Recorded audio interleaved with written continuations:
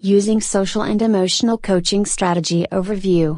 Coaching to promote students' social and emotional development is a foundational tool for your toolbox that can impact a student well beyond the walls of your classroom. The ability to positively interact with peers and self-regulate their emotions and behavior can have a positive effect on a student's overall achievement in school, and ultimately in society.